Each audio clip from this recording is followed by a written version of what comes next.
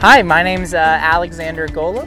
I am a public artist, and in this case I'm also mentoring the students, or the recent 2020 high school graduates that you see over there. So I do public art, I do murals, art installations, light work, all sorts of really fun activities. And in Wellesley, some of the projects that I've done, I've actually done another mural in between California Pizza Kitchen and Bank of America. I've done the ceramic mural. I worked on the ceramic mural in the middle school, but I've also done work all over Massachusetts.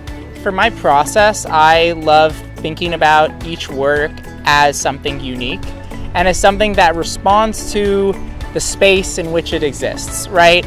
So for me, it's really important that every piece, we talk with community, we figure out what folks need at the time, and then engage with that. So for this project here, we're responding to COVID-19. We're responding to what people have been doing during the pandemic.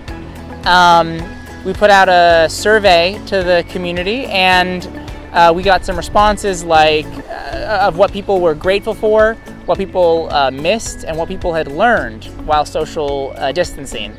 And part of that includes reading books, playing music, listening to music, playing puzzles, going for picnics.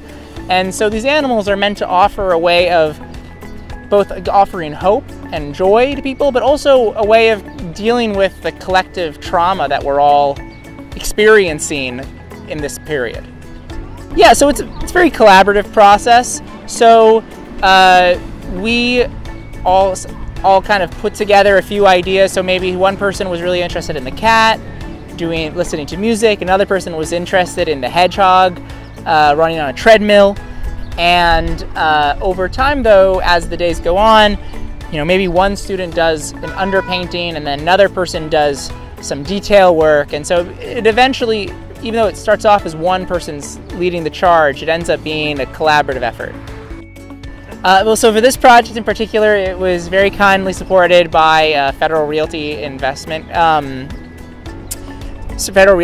Trust. They're the folks who own this property and own Roche Brothers property and this whole stretch of Linden Square. So these are the three main students, or well, they're not students anymore. They're class of 2020 graduates. But the three main ones who've been leading the charge with me and who I've been working with principally. Though we did work with a number of other students from the high school, but these are the three who really dug into it. It's been tough during COVID, but I'm very grateful that I do have some more projects in the future. I'm doing a project up in Haverhill, where I've done a number of projects around immigrant stories and origin stories. We're doing a mural about belonging and equity and the multi-generational fight or struggle for justice and equity.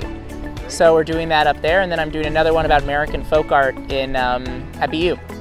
If anyone else watching is looking for public art or looking to do this, I love this, so I'm always looking for other opportunities.